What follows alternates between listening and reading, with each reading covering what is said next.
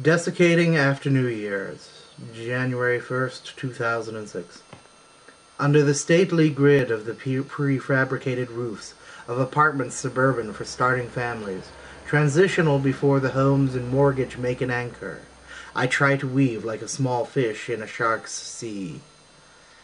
It could be some fearsome stillness with which the air rebounds, some circle of silence, an acoustic point that makes all transmissions white noise. I am no more than what rebounds, like cats that scream in the dead of night. I whisper to the shadows, and my eyes turn chameleon green. These are flashes of brilliance that make my gray strokes more obscene.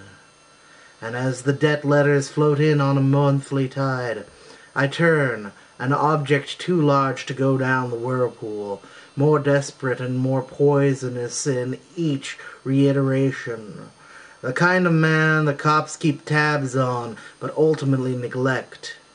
An optimal and highly calibrated lone nut.